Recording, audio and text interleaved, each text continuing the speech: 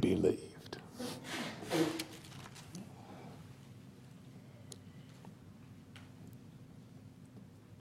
Foreknowledge.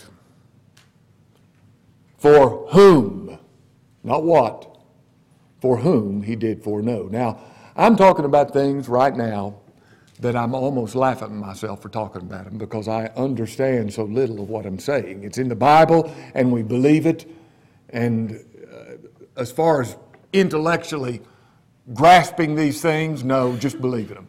Believing them. But foreknowledge. Foreknowledge. God's foreknowledge. Now, with God, there is no sequence of events. We can't understand that because we're creatures of time. But with God, there is no sequence of events. He's eternal.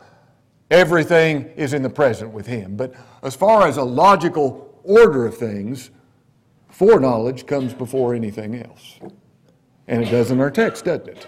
Whom He did foreknow, them He also did predestinate.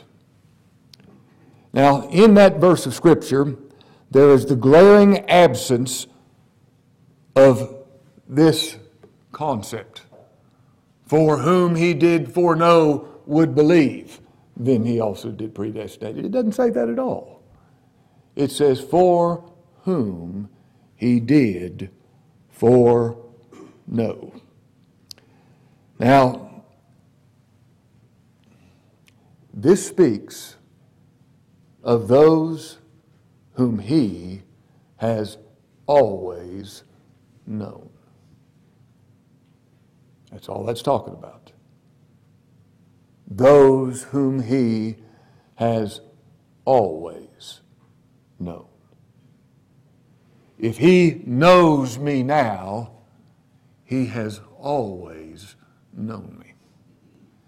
And this cannot be said of every son of Adam. What about that group to which He said, depart from me, ye that work iniquity, I never knew you.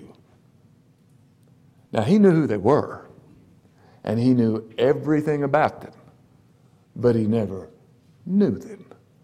As Adam knew his wife, Eve, which speaks of an intimate relationship of love, of union, of oneness.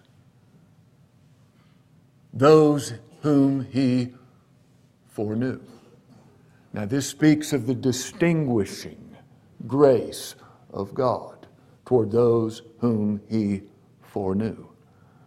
I think of that passage of Scripture in 1 Corinthians chapter 4, verse 7, who maketh thee to differ from another?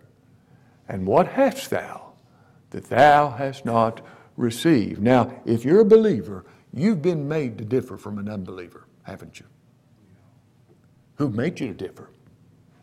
God the Father in eternal election.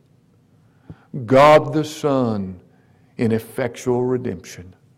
And God the Holy Spirit in the new birth. He gave you life. If you differ, it's because He made you to differ. And if you differ, it's because you've always been foreknown. He said to Jeremiah in Jeremiah chapter 1, verse 5, before I formed thee in the belly, I knew thee. Before conception, before existence, He didn't say, I knew you'd be born. He said, I knew you. That's mysterious, isn't it? That's glorious.